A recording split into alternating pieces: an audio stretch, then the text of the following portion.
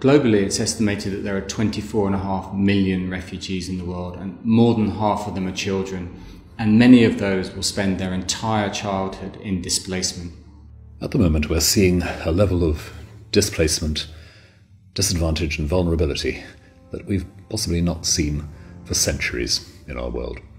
The levels of displacement, the numbers of people who are refugees from their homes and their countries is now at a quite unprecedented level. In the first 6 months of this year, we saw that over 10,000 children tried to get into a number of European countries, and around half of those are actually unaccompanied or separated children, so they're particularly vulnerable. Young people are in great danger of being trafficked, of being lured into criminality or into prostitution. It is an appalling way for us to treat young people. This is a problem about the stability and the well-being of the world.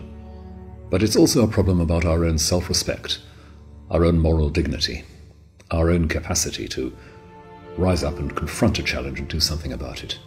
This is the 80th anniversary of the Kindertransport movement, and it's a hugely important time for us in the UK to look back and to celebrate exactly what happened at that time.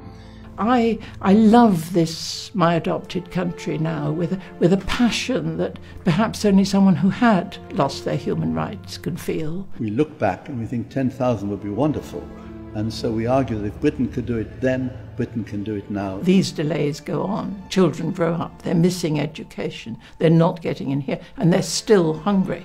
Much more can be done, particularly in the areas of unaccompanied and separated children who are hugely vulnerable and often trying to trace their families or seeking support and guardianship. If it was your kid, if it was your city being bombed, your street on fire, your child separated from you, what would you want for it? How would you want the world to look after it?